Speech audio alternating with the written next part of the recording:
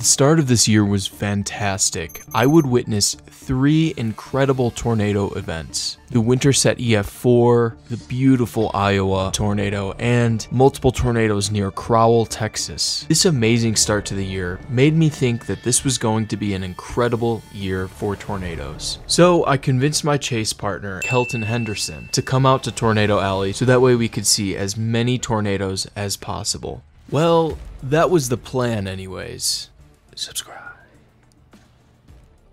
Our first attempt would be on May 11th, where an enhanced risk with a 10% chance of tornadoes would set up in northwest Iowa. The storms on this day, they looked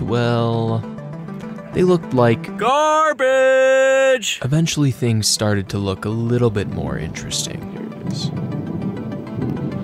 Oof. Never gets old. No.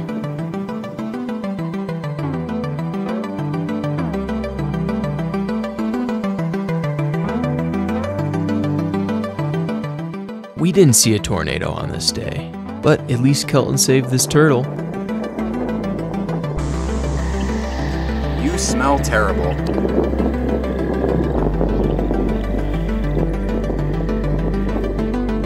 Look who's in front of me, it's Pecos Hank.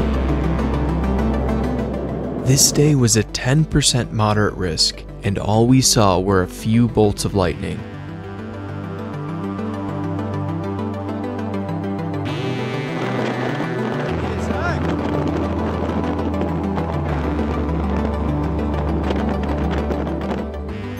Since Kelton and I had met up, we had chased twice and seen 0 tornadoes. It was a little frustrating, but there were still many more opportunities to come.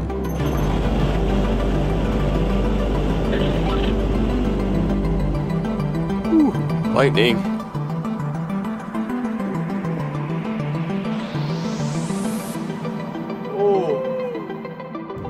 The next day we would witness this massive positive lightning strike. This is probably the most powerful lightning strike I have ever witnessed.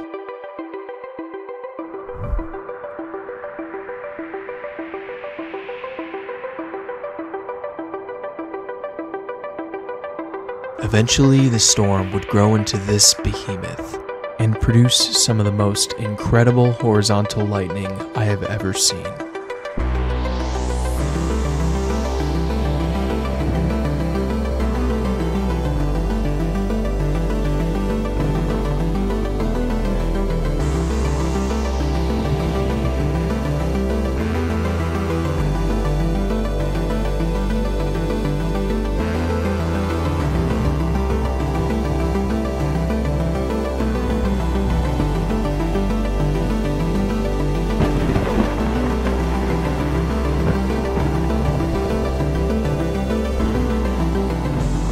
Although we didn't see a tornado on this day, I still consider it one of my favorite chases of the year. Our next opportunity would come on May 19th, where again we would be chasing in southern Minnesota and northern Iowa.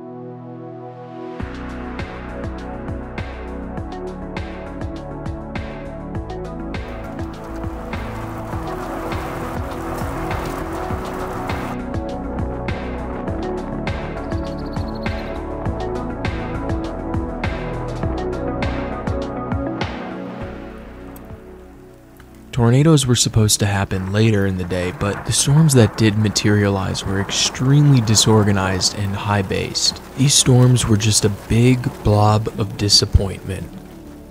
Big blob of disappointment. That's what I'm gonna call that thing. That's great. But hey, at least we got this nice sunset.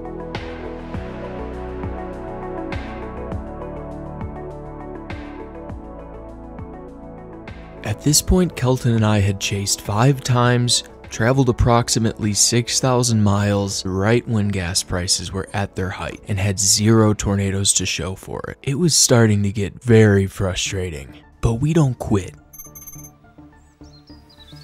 On May 24th, in central Texas, the storm that we were tracking appeared to be in the process of producing a tornado. However, this thing was very short-lived. It really did appear to be rotating, and it was in the proper location. If this is a tornado, it wasn't really a sight to behold.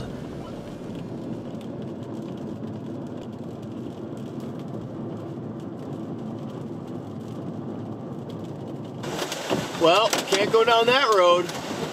On May 29th, we would chase in eastern Nebraska. This storm was actually pretty strong and large, but the sun had already set. Even if the storm did produce a tornado, there was no way we would have seen it. So we just had to settle for some nighttime photography.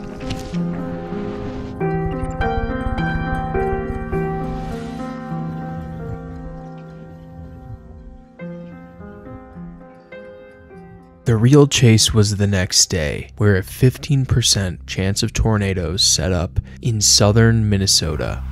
So we think we're getting a wedge today. Not happening.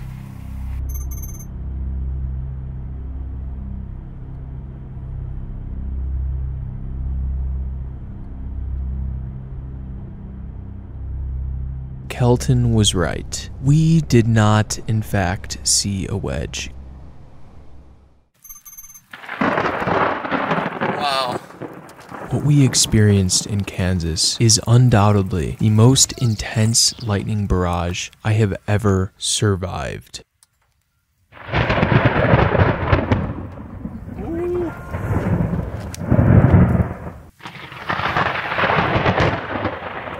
I legitimately thought my car was going to be struck by lightning. Oh my God. Jesus. These are close. I'm kind of freaked. I'm kind of spooked.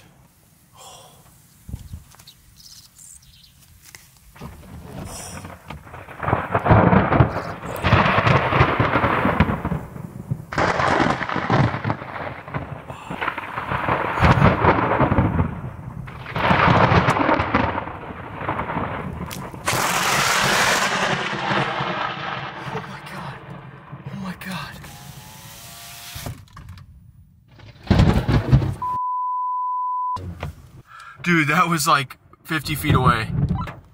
Oh my God, dude, this is crazy. And my car almost was struck by lightning. A bolt had landed about 50 feet behind us. Also, the storm looked like it was about to produce a tornado. Yeah, that's gonna tornado. It did not. We would go to another storm to the west.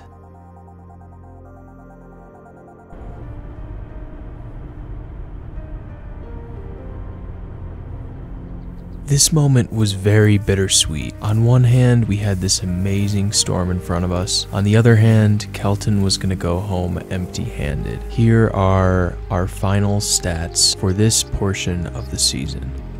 It really felt like tornadoes were going extinct in Tornado Alley. Kelton was gone, but the show must go on. My next chase would be on June 5th. Once again, the storms initiated very late in the day, but the lightning and storm structure was incredible.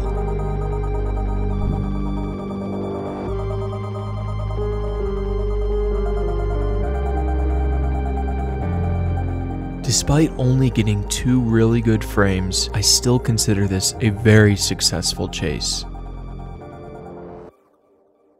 On June 7th, I would chase after some local storms in eastern Colorado and western Kansas. Gonna be honest, this day was pretty uneventful.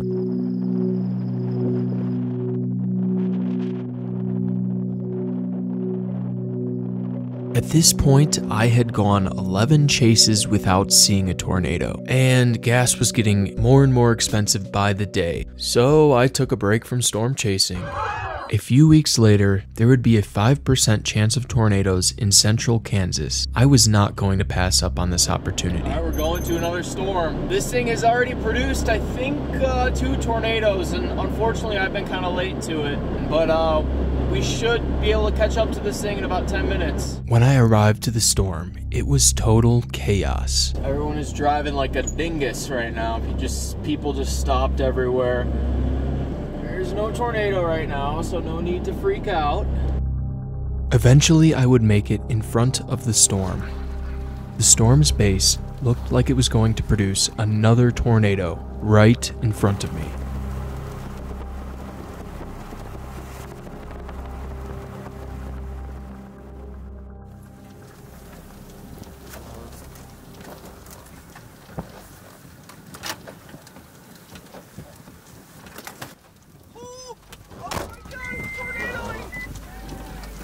Tornado!